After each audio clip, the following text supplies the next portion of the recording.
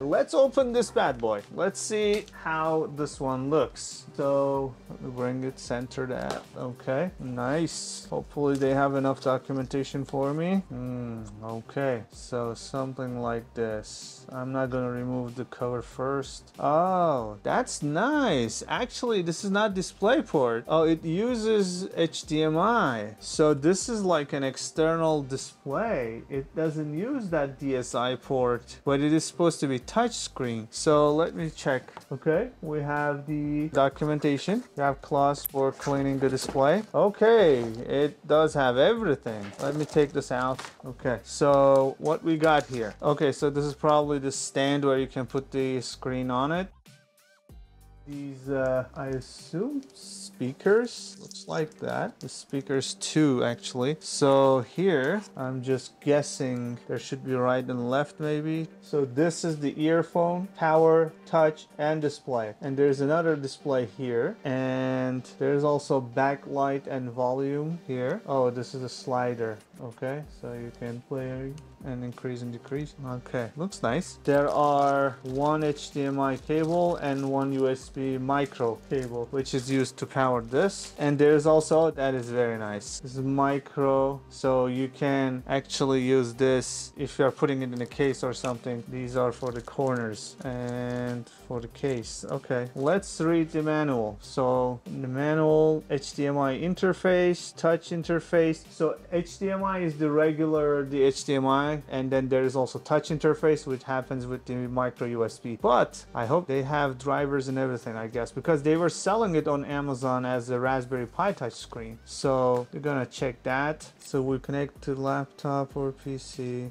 Power supply. Okay, so that's basically for putting the Raspberry Pi here. Oh, I see. There is this slot where you can attach the Raspberry Pi and use this basically like this to connect it to the Raspberry Pi port or similar boards, which Raspberry Pi does not have a full-size HDMI, and therefore they provided another one. Now it makes sense. Okay, so they provided this one. So this probably plug to Raspberry Pi, and this is for this HDMI port here. Something like this. So now you can put the HDMI of the Raspberry Pi in here, okay? But I was expecting it to be the DisplayPort display, so we can test the DisplayPort, but this is a regular HDMI touch monitor. Yeah, this is actually very nice. They provided so many accessories, and I think it was like 70 bucks, something like that. I don't remember. It was on Amazon. I got it. So they are saying Raspbian, Mate,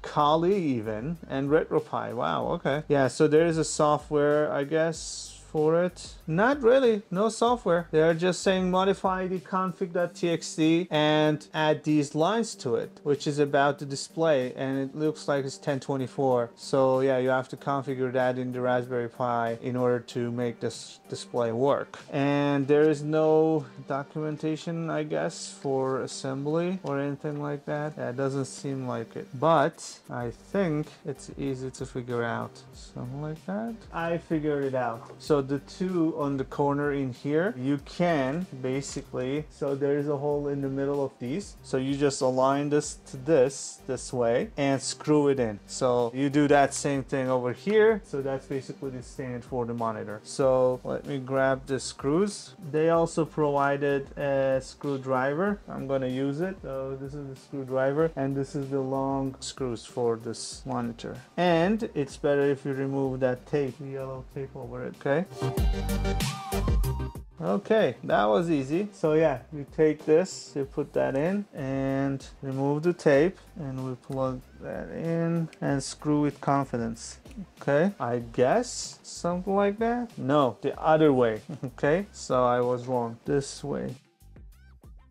I assume this way. There is not a real like assembly documentation. They assume that the viewer is not as dumb as me, so they will figure it out on their own. So yeah, it's not hard, but yet something like that. Okay, so we got that, and it is like this. Okay, so you will be able to put that like that and use the HDMI cables. Sorry, this wasn't what I was intended to do, like using the display port. I got this one, but yeah, this one is also very nice overall. It's like like 80 bucks on Amazon. That's I just checked, and it comes with display ports, touch screen, and everything. So let me connect this using the HDMI cable provided by them to Raspberry Pi and see if it works out of box. Okay, let's test it out actually with this one, the Rock 5, and let's see if it works with Rock 5. Oh, that was its own in there. Let me remove this. Oh yeah, so yep, it is working as intended with honestly no change. Even the config thing was not necessary, at least not for me. So, and it's working with Rock 5A. I didn't even use the display for this, HDMI. No modification needed on the config for me, and it is working. So let me see if I can get the touch. Okay, let me switch up. This one I don't have the desktop environment because it uses the Open Media Vault. Let me grab the other Raspberry Pi. I'll be right back. Okay, so very quickly, let me also show you something else. So this seems like you can remove the tape and it's sticking, and you connect that to these ports. So 2 speakers, left and right. So let me do that real quick. Okay, that one is in. Something like that. Okay, so you install the 2 speakers left and right and plug those in. All right, so I brought the old Raspberry Pi which I use in other videos, and let's see how it goes. Okay, all right, so let's try this out, and let me plug the power.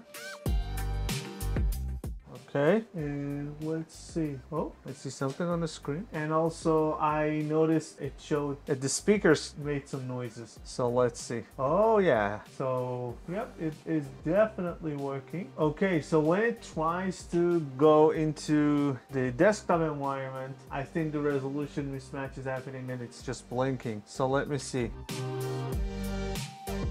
Okay, I guess yes, in order to get this to work, you need those config changes in the system. So let me make those changes and I will be right back. Ta-da! We are back. So let me show you what I did. First of all, let me show you that everything is working. Okay, so we can use this like this, and you will be able to just, use the screen. But let me show you what's happening in here. So in here, I only connected the power connector, as you can see. So here we connected using their own supply converter, so HDMI, micro HDMI to HDMI, and in here I used their adapter as well, as you can see. So USB micro to USB A. Okay, so here, and this one is my keyboard, that is irrelevant. And they had the stands, as you can see in here, right? So you put the stands underneath, and then you can screw and lock the Raspberry Pi 5 in place to use it like a tablet, and does have the speakers, and it's very neat and it's very compact. The only thing you really need is just power connection, and if you want to take it away, this is all you have to take away. Everything is in one bundle, one package. Okay, so we're done with that.